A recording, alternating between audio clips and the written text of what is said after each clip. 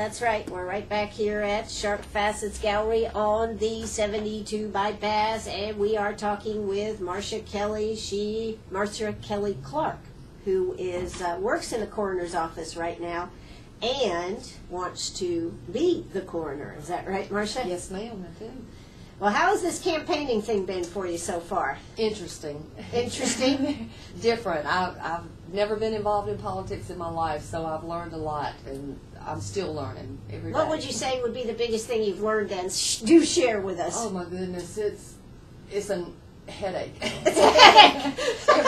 every day. But you know, I'm in it, and I'm enjoying it, and I'm learning from it, and it's going to continue, I hope.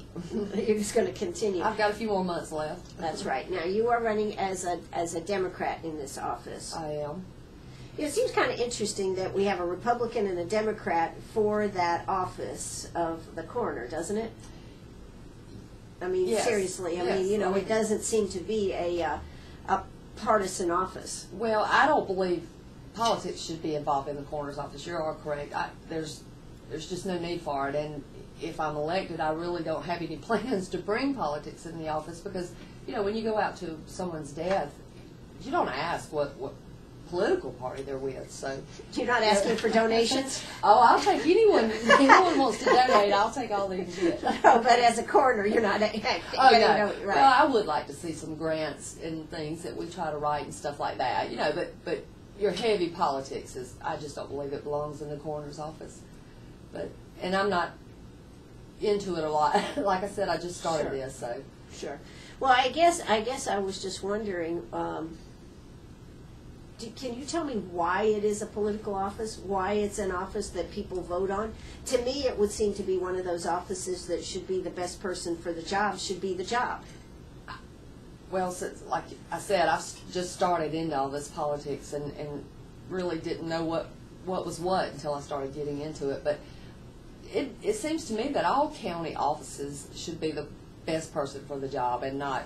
I agree. Not have to run on a party ticket. But why it's like that, I don't know. I've heard my boss now. I've heard him say several times that it never shouldn't be involved in politics, and I never really understood why until I started running for the office. And now I know that's what it is, but I still don't see the need for it. Absolutely.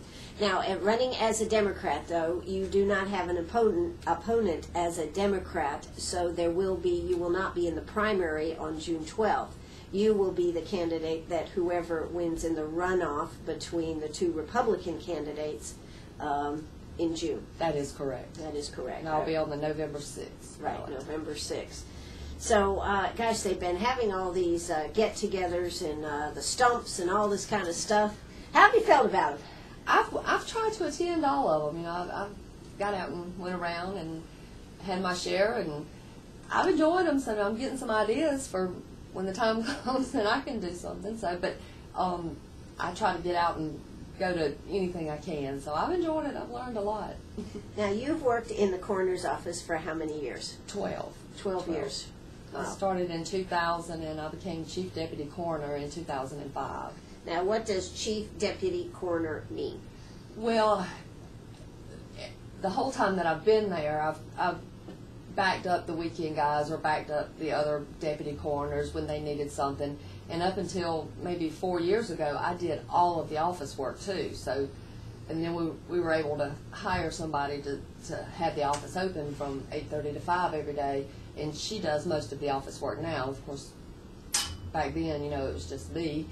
And when I became chief deputy coroner, really it's just added, it's just written out that I do what I do, I guess, you know, and you go on scene, yes. And when somebody, I mean, because we've got the coroner and then we've got the deputy coroner. I guess I'm just trying to understand what the difference is between the two. Well, the coroner, he runs the office, and he used to take calls several years ago. He hasn't in several years, and deputy coroners and chief deputy coroner myself we go out on calls. We actually go to the death scenes and work the deaths. And Coursey could too. Mr. Coursey could too. You know, he has enough of us to do the job now. And chief deputy coroner, like I said, it was just We checked at other coroner offices in the state, and everyone had a next in line, a chief deputy coroner, and then Steve Owens, that's also with the coroner's office, he became the investigator. So we both got a name. You got a title. Got a title. Okay. Excuse me. So you got a title. All right. So now, what exactly does the coroner do? I think there's a lot of question as to what they exactly do. Anytime there's a death outside a medical facility, and even in a medical facility like at the hospital, if it's a death under 24 hours, or if it's an inpatient in the hospital that's been involved in, say, a accident or a homicide or suicide, anything other than a natural death at the hospital, we actually respond to. I'll bet in some of the elder care, some of the... Well, the nursing homes around town, they usually have a resident doctor, so they don't call us unless somebody fell and it has going to be an accidental death or something like that, or there's something suspicious. We will go to them. Hospice of the Piedmont, we don't respond to the hospice house or to hospice deaths because they have Dr. Todd's a regular doctor down there, but they do send us the paperwork. We do keep them as a call. Our records do show that a hospice is. The other hospices around town, like WCRS and Hospice of South Carolina, we do respond to those. There's certain paperwork that has to be done, and DHEC has to issue that paperwork, and Hospice of the Piedmont has the paperwork, but the other hospices don't, so we have to go out to those. But anytime there's a death outside the medical facility or in a home, we respond to every one of them. Now, one of the things that it just seems to me is we're having more violent deaths. Oh, it's horrible. I'm correct then on this. It is a tragedy. These guns and fights, and it's just, we have seen a lot lately, and probably in the last, I would say the last 2 years, I think I don't really know how many there are. I haven't really counted them, but just trying to look back on them, it seems like there's been an increase in the violent deaths, and it's just a tragedy, for a mother to lose her child over nothing, and the car wrecks. It's been a big. Of course, there seems to be an increase in drug activity in our area, and that, of course, brings that right in there. Absolutely. And I would expect too that some of the economy would be affecting that. It has to. When people are out of work and they just, I don't know if it's depressing to them. It would be to me, and it just brings on a whole different attitude in a person, I believe. That's my personal opinion, and it's just sad. It seems like everybody carries a gun, and we seem to have more and more people carrying guns. We sure do. Yes. We sure do. And I'm not a gun. I don't care for guns at all. And when I go to a scene and there is a gun, I make sure I get law enforcement in there first. Because that's their job. They know about the guns, and they know what to do with them and how to do them. But I don't want to move something and get shot. Sure. So, now, so you actually investigate the crime scene? No. Okay. That is up to law enforcement. Okay. If it's a crime scene, the law enforcement's there, and they investigate the crime. The deceased, the body belongs to the coroner's office, not the law enforcement. And both of those agencies do two different, total different jobs. Just as EMS has their job, law enforcement has their job, and the coroner's office has theirs. The coroner's office, we determine how the person died or why the person died. I presume now you do that through autopsies and other information along that line. So yours is really reading over reports and that type of thing? Well, it starts with you go in and excuse me, and you get information from the family. It really depends on the death, because if it's an elderly person or it's a person who's had previous heart attacks or something like that, that's when you would order medical records from a doctor. And we try our best to get excuse me, a doctor to sign the death certificate for someone who's passed away. If they have a doctor that they see regular, we want the doctor to do it. But if not, the coroner's office does the death certificates, and that's when we'll order medical records and read over them. And if it was a healthy 35-year-old person, for example, and there was just absolutely no reason for them to die, sure, we're going to have an autopsy because we need to know. And the autopsy's going to give us the answers. Sometimes, where are the autopsies done? We do Dr. Woodard in Anderson and Dr. Ross in Newberry. We use Anderson probably more than we do Newberry, but we go between the two. And then there's Dr. Ward. He's in Greenville, and the only time we really use Greenville is if somebody was transported to Greenville from Greenwood and passed away at the hospital there. We're not going to go take the body and move it to Anderson or Newberry. We'll just let Dr. Ward do the autopsy there. And sometimes you can get away with just tox. If you suspect it's a drug overdose or something like that, you can just do tox on a person, because an autopsy is not going to show you the amount of drugs in their system. You're going to have to wait and get the toxicology report. Now, just out of curiosity, how much does an autopsy cost? Just roughly, just $7.95. Dr. Woodard in Anderson, he will do partial autopsies for us, and that's like if we believe it was heart related or something like that, he will just do the chest area, just open the chest and look at the heart. And if he can't find anything there, he will do a complete autopsy. But Dr. Woodard does partial autopsies, and they're about half price. About half price. And that's, county. That comes out of the coroner's budget. Well, that's what I was going to ask. Where does that actually come from? It's taxpayers' money. Now, if we don't see the need for an autopsy and a family really wants one, they can have a private autopsy done themselves. Of course, they have to pay for it themselves. I think the last one that I was talking to a family about, it was around $3,000, something like that. I don't know the whole details on those because I don't do them. I'm not in the middle of those very often. Okay. Other than putting the family in touch with the pathologist. Has to be a tough decision, though, when you're looking at $800 roughly to go ahead and spend the money to do something when you're trying to make that decision.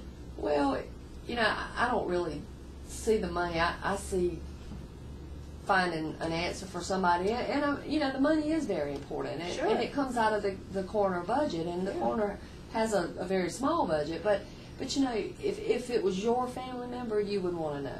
Sure. And that family is the most important to me right then, or their loved one that's passed away. They're the most important, and whatever's got to be done is got to be done. SLED does our tox, so there's no charge for just toxicology, which goes back to, if we can do tox only, we're going to do that. Absolutely. All right. Well, we are here with Marcia Kelly Clark. She is running for coroner. Now, Marcia, you've worked for the coroner's office for 12 years. Now, what did you do before that? I owned my own business, and I had a cleaning service. I did residential homes, and back in the 80s, I worked as a 911 dispatcher. Back in the dark ages? Yeah.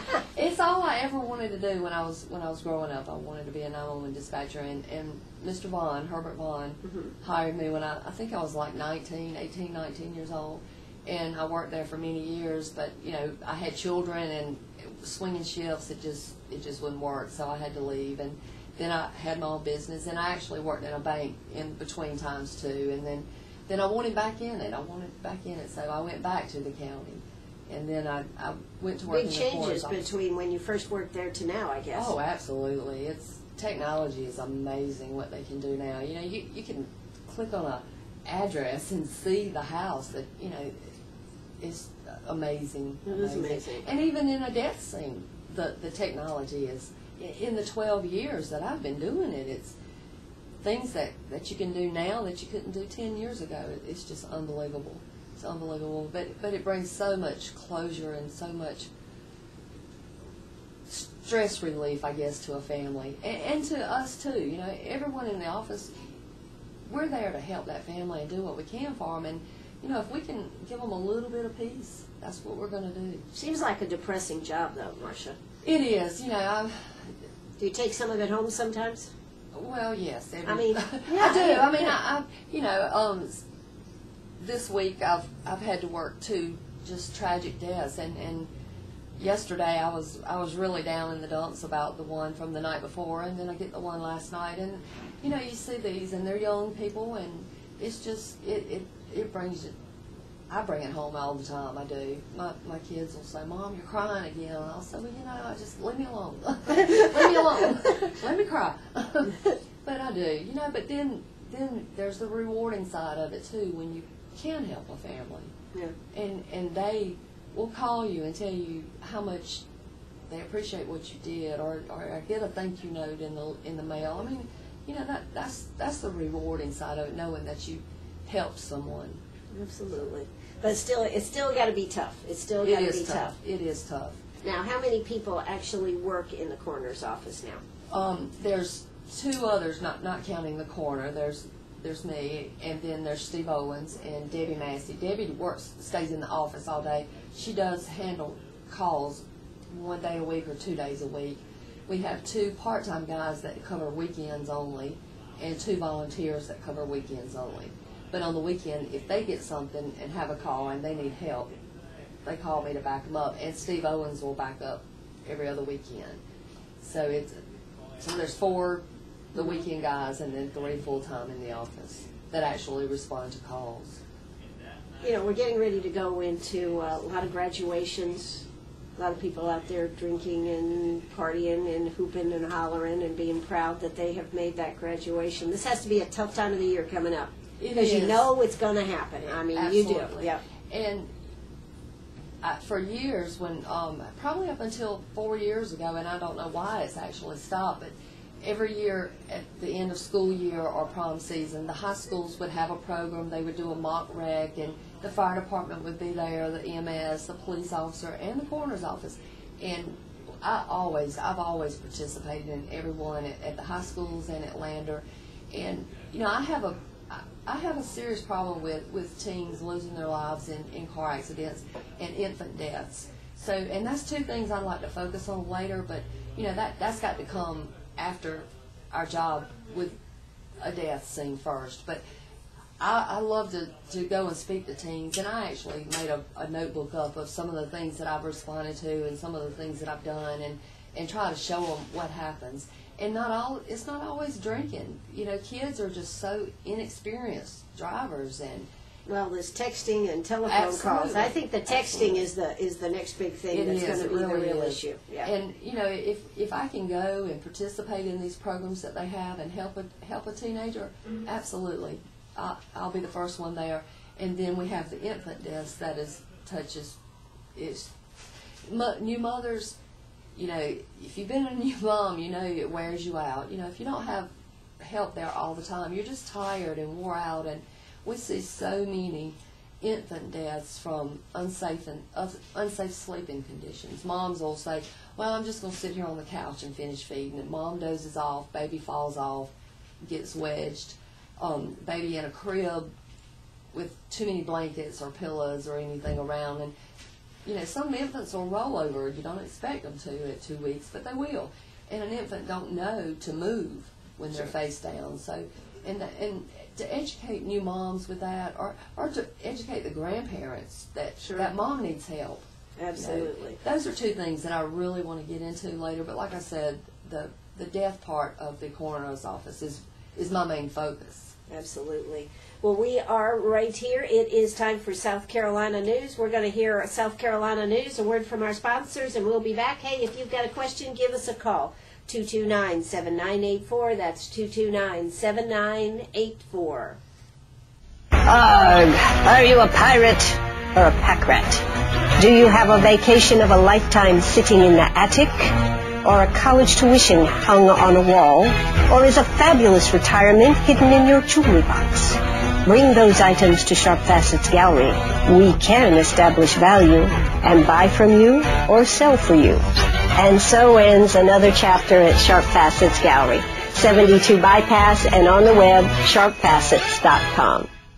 Oh, that's right. We're right here at Sharp Facets Gallery, 11:37 in the evening, kind of rainy, cloudy weather out there, but we're here talking with Marcia Kelly Clark. She works in the coroner's office. In fact, she is the first deputy. Is that right? She's deputy. Chief deputy. I'll get it right here before the show's over. Chief deputy. And she wants to be the coroner because the coroner is retiring. Corsi is retiring. So You have a lot of experience. You've been there for 12 years. I have. And you told me you are enrolled in Piedmont Tech right now? I am. I started 2 semesters ago. I started back, went to Piedmont Tech, and I'm seeking a degree in criminal justice from there. And I would like to continue my education, but I also take a lot of death investigation schools. Anything that becomes available that I can get to, I do. I'm taking a death investigation course online now, just because I try to have 2 or 3 every year to add to my... Let's see, what was that TV show that they had that was the coroner's office? Quincy? Quincy, maybe that was it, yes. I love Quincy. That I knew it. Yeah, see, I knew it. See, I don't know, I was thinking about that. All right, so Quincy was your hero there at that time. Yeah, he was my hero back in the day. Yeah, that's true. Yeah, they don't have good shows like that anymore, do they? No, everything now is so bombs and blowing up and just, so reality based. Yeah, I like the old stuff. Old stuff, me too. All right, well, Marcia, you said, you know, I didn't realize this, that every child death, child being anyone under 18, unless they're under a doctor's care for something, has to have an autopsy. Yes, unless they're terminally ill and under a doctor's care, we do an autopsy on 18 and under. And the reason for that is? Well, it's the law, the state law, but then it's reported as a child death to SLED, and they keep up with all the child deaths in the state and do, you know, statistics on how the children are dying, and that way they can do preventive methods to try to stop a certain thing, you know, unsafe sleeping or riding bicycles without helmets, or, you know, just the different. It's reported the different ways that a child dies. Absolutely. You know, as far as children's deaths, have we seen increase or decrease, or is it stayed about the same in our county? I think it's probably about the same. Every year we see 2 or 3 infant deaths, where, you know, babies, infants, and one year we might have, I can remember one year there was a car accident that had 4 teens at one time. And then I think that was the only one we had that year of that. This year we've had one that he was actually over 18, but, you know, 20, 21, 22, I still consider them. We just don't have to do the SLED child death report on somebody like that, but I consider them a child death because, you know, sure, a little bit older. So, but I think it's about the same. It's stayed about the same. I don't think there's been a big increase or a big decrease in it. But we have had more violent deaths. Absolutely, we've seen a lot of that. I'd say in the last 3 years. Yep. Guns, drugs. Are we seeing more drug overdose cases? It comes and goes. I don't recall any this year. Actually, and of course we're only into the 5th month, so we've got a way to go. But I think 3, 4 a year is what we see when it comes to drug overdose, and not all of them are intentional. You know, most of our drug most of them are accidental, because someone will take something and then they'll forget they took it, or take more, or mix in medication. So most of the drug overdoses that we see are an accidental death. Now, as far as if you were coroner, working in the office for 12 years gives you a pretty good perspective about how things are run. What would you like to see change? I would like to see everyone in the office have more training, and it's all, you know, we have to pay for these training things, and that creates a problem, and that could be one of the reasons that we don't get as much as we do now. But I'd like to see everyone in there trained more and keep up with new technology and things that's going on, and also become involved in our community, get out and do things. I've always went out and tried to do any kind of program I could do, or talk with anybody I could talk to, church groups, students, whatever. But I'd like to see everybody do it. I would like to see everybody that works in the coroner's office be involved in community service. Absolutely, I would like to see that. And I think once everybody got into it, they would really enjoy it. You know, because it makes you know that you've helped somebody. So. Sure. It does. And Cornerstone used to have the program, Tough program. It was Teens Under Fire. And we did it once a month, the second Tuesday of the month, I believe it is. And I would actually take the kids to the morgue. And a year later, I was at the Civic Center, and this little boy walked up to me, and he said, you know, I used to drink on the weekends, but after you took me in that morgue, I don't drink anymore. And I thought, way to go. That's like one of those Scared Straight programs, yeah. right? Yeah. You know, and I show them the needles, what I'm going to do with the needles if they're laying in there on that table. And it's not a pretty sight. eye-opening. It is. It really is. Do you think, though, with TV and everything, that we've been a little desensitized to some of the things? Yeah. Well, I think two things. One, I think that I was just at the Arlington Cemetery up in Washington, D.C., and one of the things that, you can see it on TV a gazillion times. It doesn't make the impression as it does when you're standing there seeing rows and rows of headstones lined up for, looks like miles. Right. And I wonder if going in the morgue is different than being able to see it on TV. Yes, because, the TV programs, they're in these big cities with these multi-million-dollar offices and girls in high heels and stuff. Now, don't get me wrong, I do wear high heels sometimes, but that's not Greenwood. We can't do... Where is the morgue?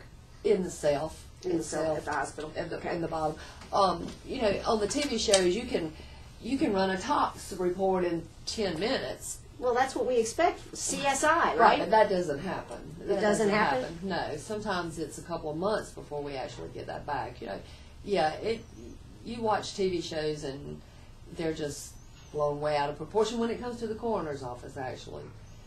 There is some on the forensic shows that come on, like, right. Now I watch them a lot just to see what they do. But those are more realistic. That's where Marcia gets all her experience, folks, watching those shows.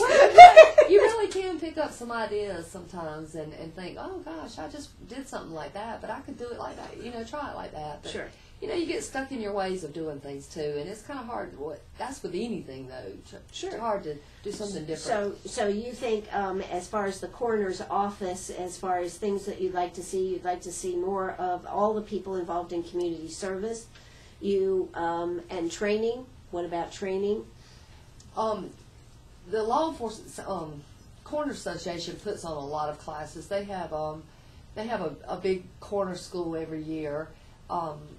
I'd like to see, we take turns going down there, everybody gets a chance to go there, and any classes anything around in the surrounding areas, and a lot of law enforcement agencies and other coroner's office puts on programs and for people to come, and it may be that we can start doing that. That's just something that we'll have to work on, and that I'd like to work on, that we can do the programs for anything people. else? Do you think you have enough technology and whatever? Do we need to spend money in the coroner's office, or is the coroner's office okay with what they have to work with? Well, we could always use stuff, but do you need it though? I mean, that comes down to the question: right, do you need it? We do fine with what we have. There's different ways of more expensive ways of doing things, but the inexpensive ways work too. They work also, and if that's what it takes to get it done, and that's all we can afford to pay for, that's what we're going to do. We're going to do it that way. Absolutely. And there's nothing wrong with a little hard work. Absolutely not. Hey, we are here with Marcia Kelly Clark. She is running for coroner. She is not in the primary coming up. She'll actually be part of the November election. So why don't you stay right here? We're going to hear a quick word from our sponsors, and we'll be right back. Oh, that's right. We're right back here at Sharp Facets Gallery. We are talking with Marcia Kelly Clark. She wants to be the next coroner. She actually, I guess you could say, is first in line. I would like to think that. All right, so, she's looking for your vote here, and of course she actually won't be on the ballot till the November election. We do have a primary coming up June 12th. She is not, because she is filed as a Democrat. Marcia, we don't have a lot of time left, but you were telling me about the death certificates, how they're filed now, and the Social Security numbers, how they're getting those Social Security numbers out of the system. Yes, DHEC started, it's probably been a couple of years, we started doing death certificates online. Funeral homes and doctor's offices I think they have to pay a certain fee to get the program, and a death certificate is just sent from one office to another, and the Social Security number has to match with the name when it's entered in there, or it will not let whoever's putting that information, usually a funeral home, it won't let it go in. So it actually takes the person's Social Security number out of the system once they pass away, which is good, because if somebody wanted to steal your number and fraud and buy everything in your name. And then we also then of course there's those cases where they've gotten the wrong number and the person is still living. Yeah, well, not here in Greenwood, right. but you know, every once in a while. Yeah. But and the web death program, it's really, that's what, if you don't have that right number in there that matches that name, it's not going to accept it. And then we keep up with that for the voter registration office too. We send them a list every month of deceased people over the age of 18 that's eligible to vote. We pull their Social Security numbers or pull them off the list down there, I guess, to be on a jury or whatever. Sure. So, but it's a really good program, and there's still some kinks in it. You know, there's still a few things. Every now and then I'll run into a problem with it, but I think eventually everybody's going to be that way. I don't think you'll even have a paper death certificate anymore. Oh, for shame. It is, but I like it. I mean, it's just it takes a lot of time. Not time. I mean, it takes. You don't have to run around trying to track somebody down or make sure someone's in the office, because our office is staffed now 8:30 to 5, but a few years ago it wasn't. And if I was up all night, I wasn't going to be in the office all day. And if somebody needed to bring a death certificate, they'd have to track me down, or and I would have to go meet them somewhere or something like that. So it's really a good program. It really is. I like it.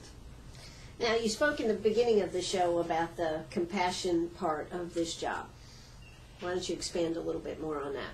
That's what brings me to it every day. You know, you had asked me about, do I take it home with me? And I do. It's hard, but then everybody I meet just has a special place in my heart, and I get so attached to so many families, and I've kept up with families from years ago, and I still keep up with them today.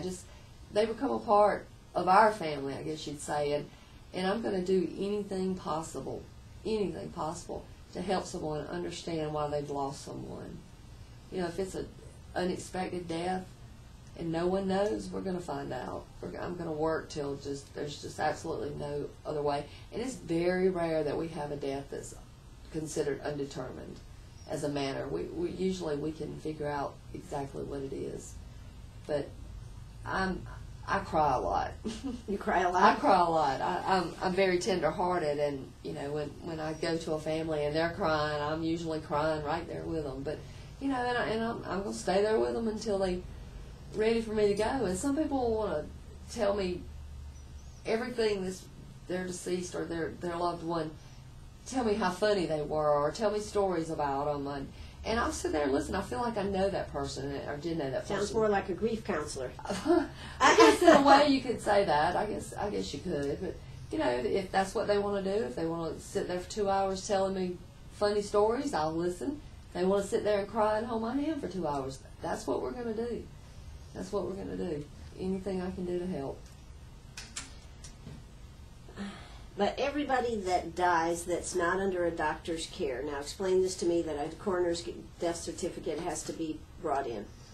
What was it you were telling me as far as the coroner? You have to get a death certificate. You have to be called unless it's under a doctor's care. Any death outside a medical facility, we respond to. Inside a medical facility, like if it's at the hospital, if it's a suspicious death or a homicide or an accident or something like that, we respond to those too. But if it's just someone that's brought in from home in cardiac arrest and there's nothing suspicious about it, we wouldn't respond to a death like that. Nursing homes, they usually have a doctor on staff, okay, so we don't respond. Well, I was just trying to get an idea how busy that office is. We stay pretty busy. 300-400 natural deaths, and then we list each. There's 5 different manners of death, and we keep up with the number of each one. I know I was looking the other day, between 2003 and 2010, there were like 1,600, a little over 1,600 deaths that we responded to, and I worked almost 748 of them personally. Wow. So almost half. Almost half. And every year, it's been like that every year. And then when I did all the office work too, see, if I didn't go out and personally work the death, I still took part in it or still had a role in it. And I keep up with everything that the office girl does now. So I'm still involved in every death that occurs in Greenwood County. Now, as far as you were telling me that in other states they would have to be a doctor, but in South Carolina you don't have to be a medical doctor to do this job. Right. Some states require the coroner to be a medical doctor. I'm not sure if they have to be a pathologist. They could be I don't know if they just have to be a regular medical doctor or general practitioner. But in South Carolina, you do not have to have a medical degree. When you first started, was it hard to be up to snuff on all the technical terms and everything? No, most of them are pretty easy to figure out what's going on, and you didn't have to sit there with a medical dictionary. I do have a medical dictionary, and I've learned a few words over the years, and mainly how to spell them over the years. That's the tricky part, but a lot of it just is common sense, and it comes natural to you. But I enjoyed it so much, and I love what I do, so it came easy to me. It does. It comes easy to me. Well, we only have a couple of minutes left here, Marcia Kelly Clark, and I want to let you tell the people why you should be the coroner for Greenwood, South Carolina. Well, I have been there for 12 years, and I have been to many different types of calls. I've worked on many different types. I get educated any way possible.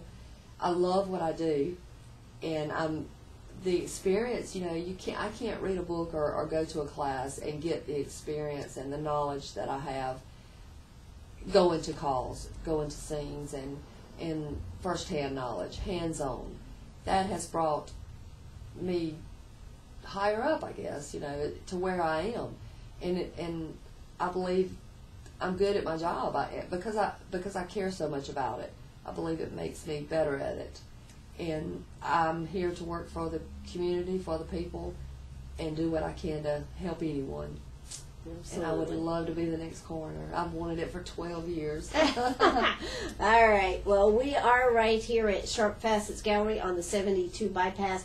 We've been talking with Marcia Kelly Clark. She works in the coroner's office. She wants to be the next coroner. She is running, as I said, as a Democrat, so she does not have any opposition on the June 12th primary, so she will be on the ballot November 6th. Yes, November 6th. Are you looking forward to that date? Oh, I think I am, but then I'm kind of nervous about it. So, as I said, I'm not, this politics is new to me, and I don't think the office should be involved in it, but, it's going to happen one way or another. So Absolutely. Now, if people have questions, do you have a website or a telephone number where they can call you? I do. My phone number is 323-2943, and my website is MarciaKellyClarkForCoroner.com. Well, And I'm also on Facebook. You're on Facebook. Well, there you go. You're connected all the way around. All right. Well, Marcia, thanks so much for being here today. Thank you, Ann. I appreciate it, and I've enjoyed talking with you. Absolutely. Well, this is WCRS right here in Greenwood. We're done for today. We'll be back tomorrow at 8 o'clock, so don't you go away. Keep it right here. We still have a few satellite issues, but hopefully by tomorrow evening they will be fixed. I'm meeting this guy late tomorrow night to get these satellite issues fixed, so you just stay tuned and rock with us. We'll have it fixed. This is WCRS right here in Greenwood. Bye-bye, everybody.